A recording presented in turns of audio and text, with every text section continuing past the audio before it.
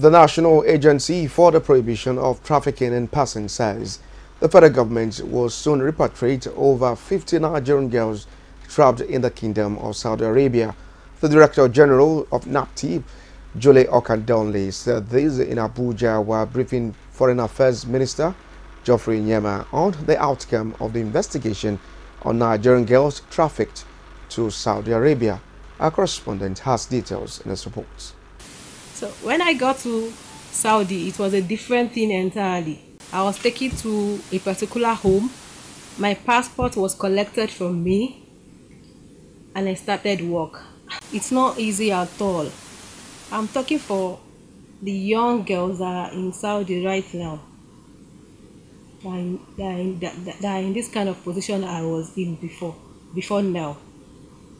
I want our government to come to their aid and assist them. This is a young lady supposed to be in her 20s, narrating her experience on how she was trafficked to become a maid in Saudi Arabia. But for the help of NAPTIP and the Foreign Affairs Ministry, she would have still been there. The girl speaks English fluently but didn't reveal her identity. Narrating her deal in Saudi Arabia, she says she was lured by a friend living in Dubai who connected her with a woman in Abuja, adding that she left for Saudi Arabia alongside other girls on December 30, 2017 before being rescued by NAPTIP through the Ministry of Foreign Affairs.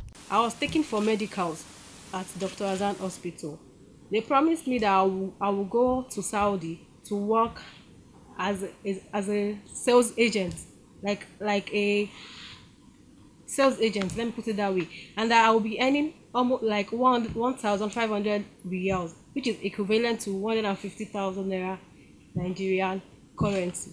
The Director General who came along with the victim explains that the team was set up by the Minister of Foreign Affairs, Geoffrey Nyema, after a complaint was lodged by NAPTIP on the nation's youth being innocently trafficked to Saudi Arabia. Just like this young lady, hundreds of Nigerian young girls are stranded in Saudi, working under slave-like condition in people's home.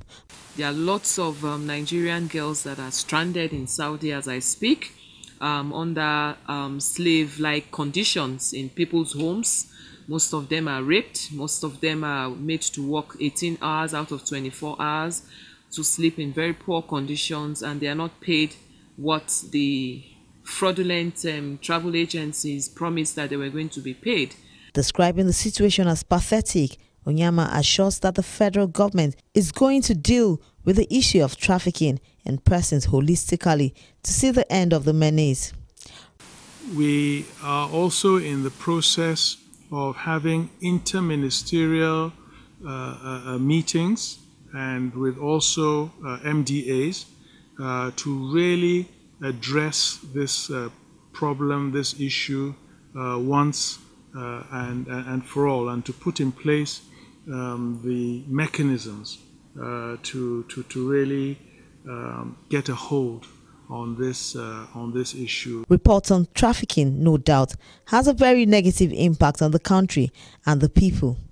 The report also reveals that this is a real scourge and it is pervasive now in the society. But a lot more needs to be done to sensitize the people on the dangers of trafficking. This is just one rescued from the claws of trafficking, but hundreds of other young girls are there hoping that one day they will be liberated. But the government must do their best to assist other girls that are stranded in Saudi Arabia. Gloria Kiba, Court TV News, Abuja.